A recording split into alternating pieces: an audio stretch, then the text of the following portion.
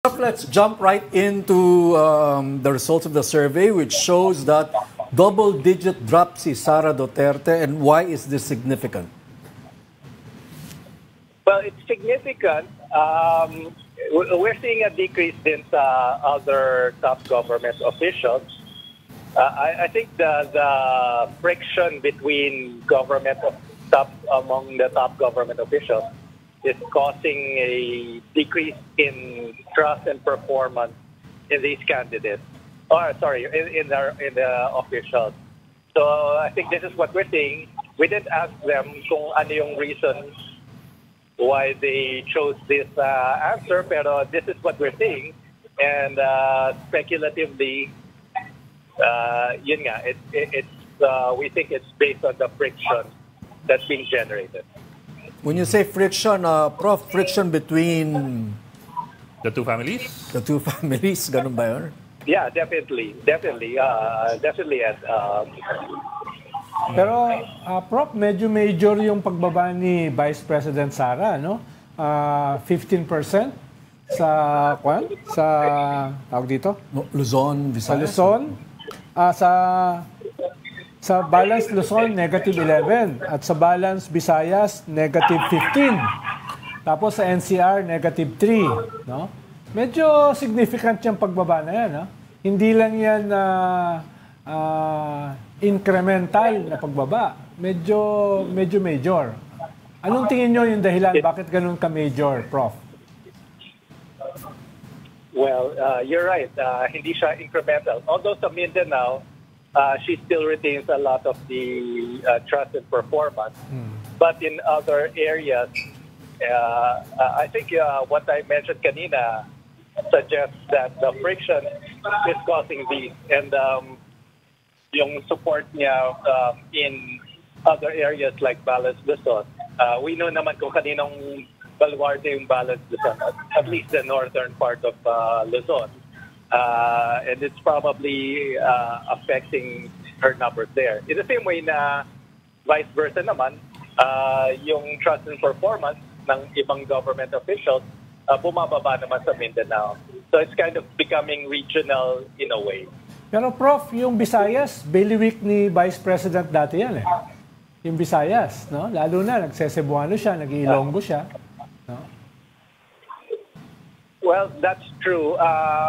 But I think at some point, some of the yung mga respondents natin are kind of choosing sides na rin in a way. Hindi naman necessarily choosing where they belong, but more of parang it's affecting the responses in terms of the trust and performance nila dito sa ating top government officials, particularly dito sa Vice President. Professor, magaling ka sa projection ng trends, ano? You think this is irreversible? Kasi mukhang pababa ng pababa yung nila eh. Pareho sila, and are they bringing down each other? Yung away nilang yan.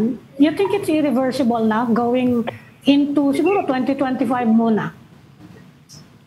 Yes, Ami, and you're talking about projections. Incidentally, yes. Naalala ko tumatas yung COVID cases natin eh. So, yes. in terms of, but maybe we'll talk about that another time.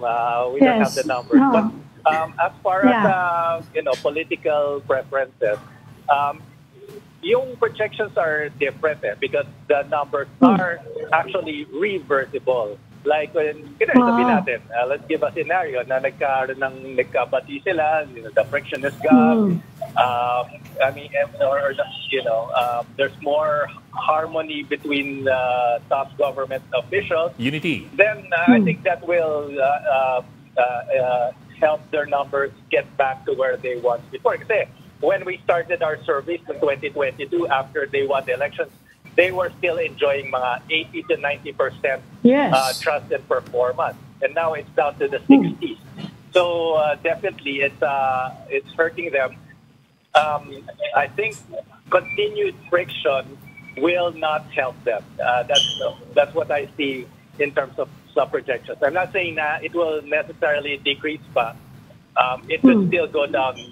That's a possibility. But I don't think it's helping them by having continued back and forth and friction. I think the Filipinos just want to focus on the matters that are important to them, which are yung economy, yung prices health and other things. Yes, prices of basic goods.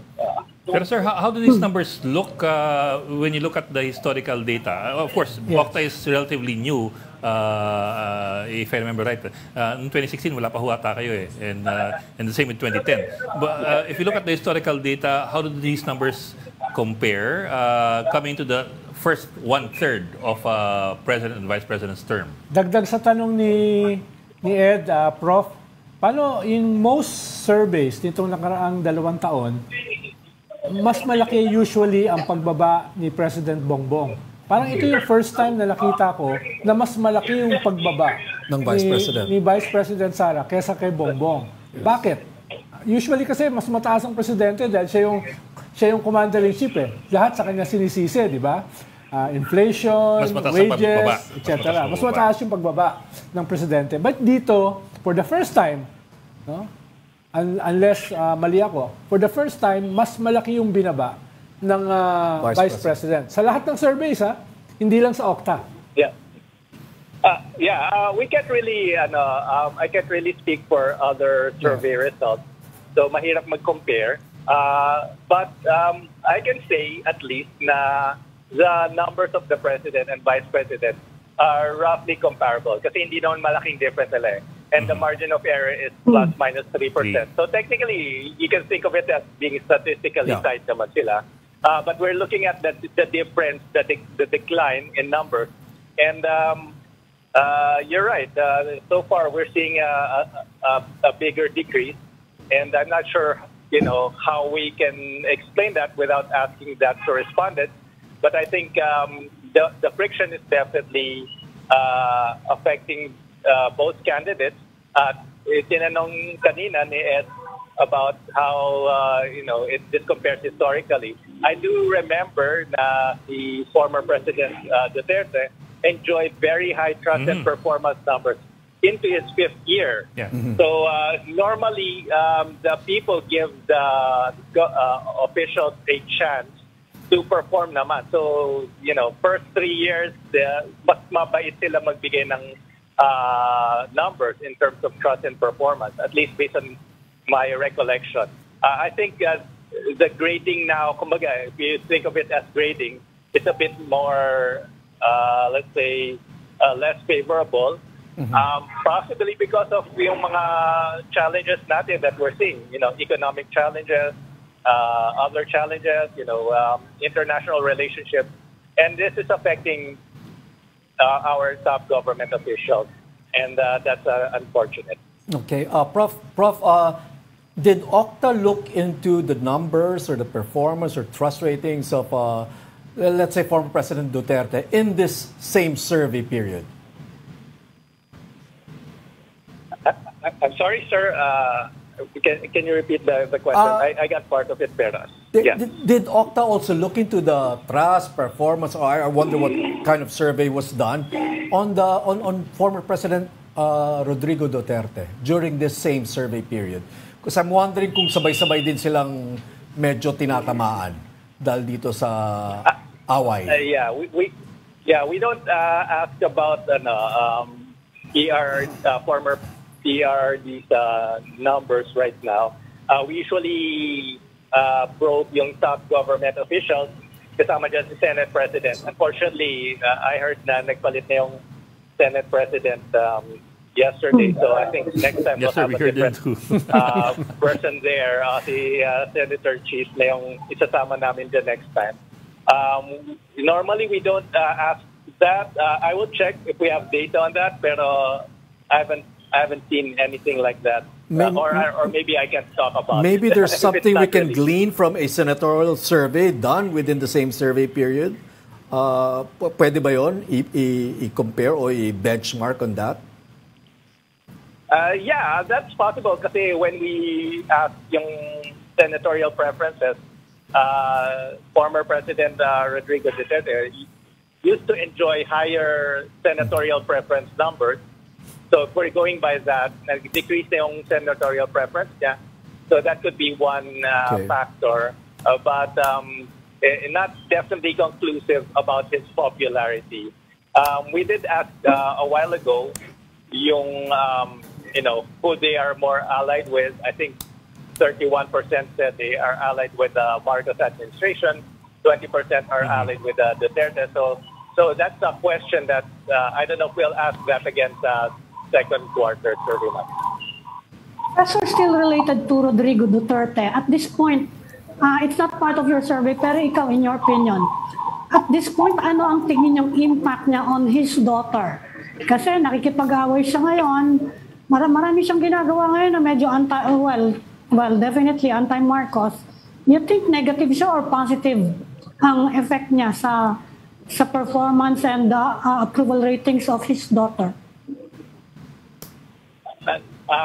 Without measuring that directly, I think it may be negatively affecting his daughter's numbers because the fact that her numbers are decreasing, especially over the past, I think, 2 or 3 survey periods, na nagsimula na yung tensions between the Marcos and the Duterte. Yes. And people can see that, and I think.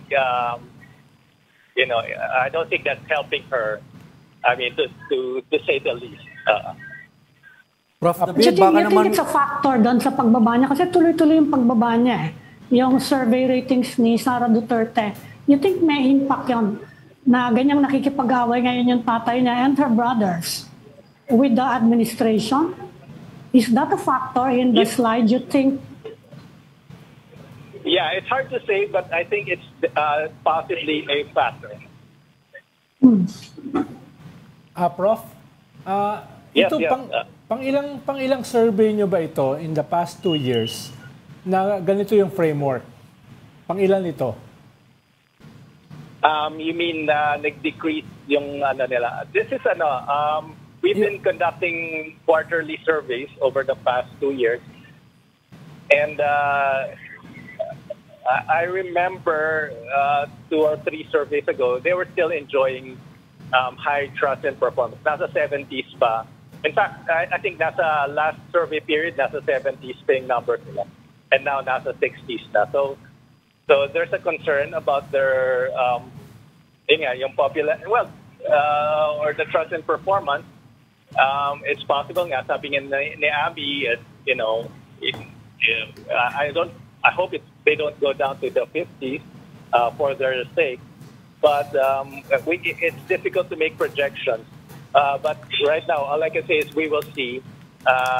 And yung question kung ganito yung nakikita namin before, I can't really say na ganito kalaki yung decrease. This is the first time we've seen a decrease into the 60s. Yun yung dun related yung tanong ko kanina, Professor. Based sa inyong quarterly survey, ito ba yung first time na mas malaki yung binaba ni Vice President kesa sa binababa ni President Bongbong? Based I sa think, inyo? from my recollection, yes. From my recollection, I think it's the first time. So I will double check that, but based on my recollection, I think it is. Okay, Prof. David, I wonder if OCTA has any new match-up surveys like what nabanggit ni Professor Ranjit Rai. Yeah. You did match-up surveys previously, between Sara Duterte and Raffy Tulfo. I wonder if there's a new one that OCTA has undertaken. Tulfo, Speaker Martin. I can't comment on that. I can't comment on that kasi I go with released results. So normally we have results that are released, iba hindi na released. Right. So I can't talk about results that have not been released, but maybe kung makausap niya si Prof. Ranjit, maybe he will be more willing to talk about that. Siya na lang, or kung ma-release na namin yan, then I can talk about it more freely. Si Professor Ranjit yata, lagi napapagalitan eh. No, very good. Ay, sino mga galit? Sila boss dyan di ba? Oh, yun. Pero OCTA does those surveys, those match-up surveys, Professor David. They do those match-up surveys, which I understand are commissioned. I'm sorry, yung matchup surveys. They are done by OCTA and they are commissioned? Yeah. Yeah. I can't comment on that as well, Yeah. no, because we don't release that. I think si Prof. Ranjit will be the best one to ask about Si that. Prof. Kahit wag niyo na sabihin anong resulta, Prof. Anyway, kayo abala dyan. I think I understand you crunch the numbers. So, meron mga bagong matchup surveys pa.